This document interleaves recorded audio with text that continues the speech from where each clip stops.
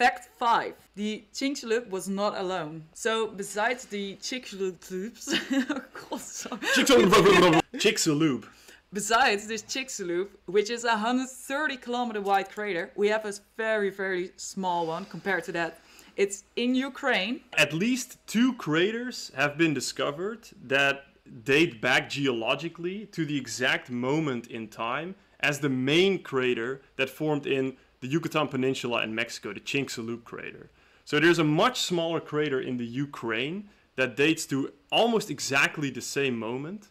And recently, a very large crater over 8 kilometers in diameter has been discovered by actually someone I know, a colleague of mine, offshore of West Africa, buried deeply underground. So this crater is called the Nadir crater. It was coincidentally discovered by researchers that look at subsurface data and happened to notice this massive crater sitting in the middle of their data set.